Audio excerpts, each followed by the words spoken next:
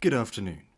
Unfortunately, it hasn't been a great past few weeks for the railway, but it is important not to lose hope. There's still plenty of stuff we can do, and plenty of stuff that needs doing, even if we'll be pushed back quite a way before that happens. So, let's zone out for a few minutes and think of the lines that we'd most like to reopen if we had the chance.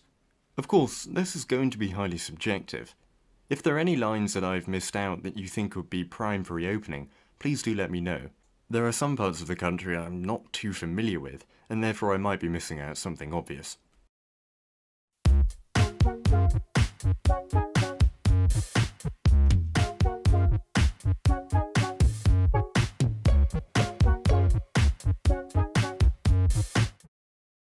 The first line I'd reopen would be in the southwest of Scotland, Dumfries to Stranraer via Castle Douglas to be precise.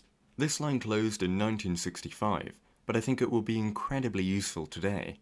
There are several sizable towns along its route, particularly Castle Douglas and Dalbitty. Unfortunately, the area has fallen on hard times, with, for example, many closed shops dominating the high streets.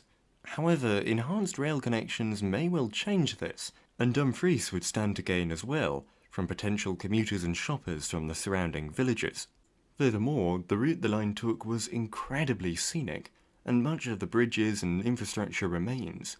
It will be an ideal route for rail tours, close to various northern cities, but also beautiful and remote.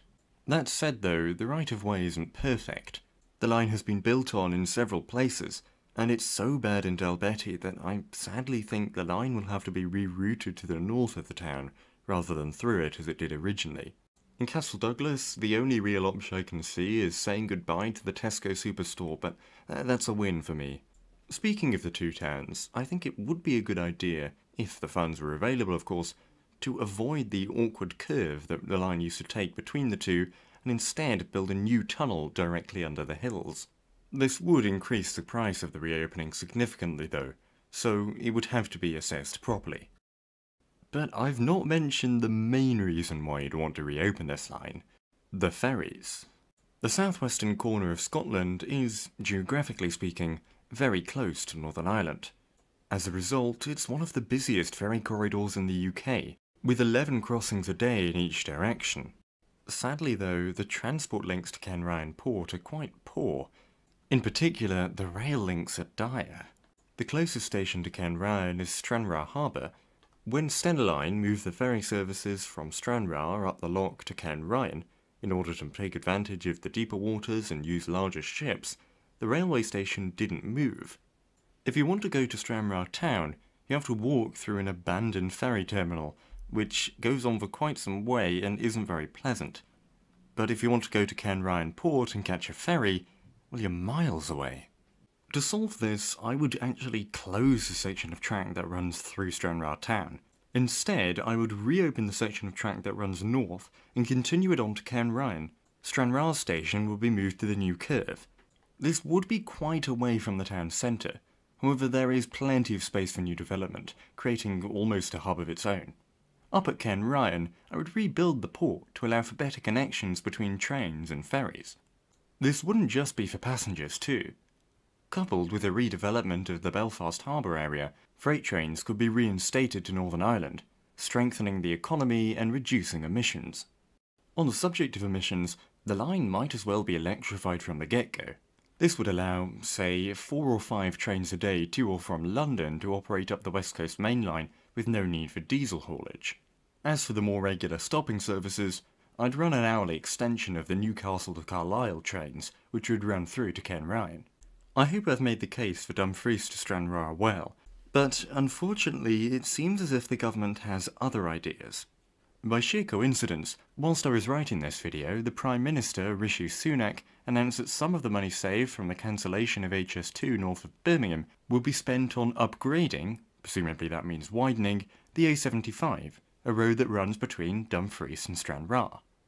The choice to accommodate extra traffic from Great Britain to Northern Ireland by road feels a short-sighted one that runs contrary to our aims as a society. With huge growth of the route that doesn't currently have many connections, we have been presented with an opportunity to design a corridor almost from scratch, and making rail a large part of it would be enormously beneficial.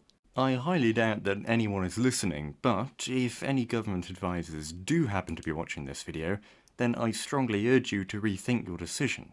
More roads is not the direction we want to be going in.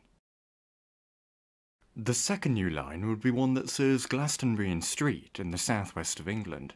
The two towns are sizable enough to have a railway connection in their own right, but what makes their lack of one particularly ridiculous is the positioning of the Glastonbury Festival.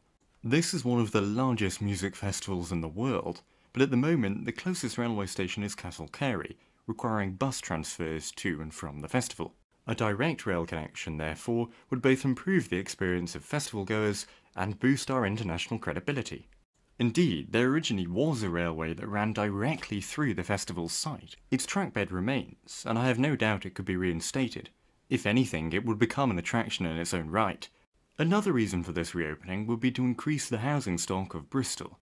I'll explain this in more detail later, but it would include various infrastructure improvements to existing lines, and it would hopefully help to solve Bristol's crippling housing crisis. As for the line's right-of-way, I'll present you with two options, which vary massively in costs, but also in returns. The first, and by far most beneficial, would be an entirely new, almost high-speed line, running from Frome and rejoining the main line down at Taunton. This will provide a faster and more direct route for trains running from London to Penzance and Plymouth. If electrified to improve acceleration, too, you could almost certainly add a stop at Glastonbury and still reduce journey times overall. Whilst I think it would be worth it, it would be extremely expensive, so the second option provides a cheaper alternative. This would see the section of the famous Somerset and Dorset Joint Railway reopen, from the branch just south of Bruton up to a new station at Glastonbury and Street. It would be able to follow the original trajectory of the line in most places, though a few slight diversions or compulsory purchases would be needed where it has been built on. Sadly though, so many buildings have been constructed on the site of the line in Glastonbury itself that I just couldn't justify running it along its original path. Instead, I would divert the line south so that it stopped at a new station in between Glastonbury and Street. To make up for this, there must be very high quality cycling and walking routes into the respective towns, and there should be a decent bus connection as well. The branch would terminate here, so it wouldn't be very long at all. Being a stub, you also wouldn't get any sped up journeys to the southwest. Services along the branch will be half-hourly. One train per hour will be an extension of the existing services that run from Bristol and terminate at Westbury. The second service would be an extremely long extension of the current Filton to Bristol trains. All of this would coincide with an electrification of most local lines around Bristol, creating an almost metro-style service, unlike the current Metro West, which is just 2 diesel trains an hour. These upgrades would also happen if we were to take the first option of an entirely new line to Taunton. But anyway, why are we doing this? Well, Bristol has a very severe housing shortage. It's a city that has grown a lot recently, but its lack of housing supply is holding it back. If combined with sensible, high-density development around stations, of course, then improved rail links to more places can see the radius in which people can comfortably live as Bristolians increased, potentially relieving the city of some of its problems. So, those are the 2 railway lines I'd reopen first if I had the power.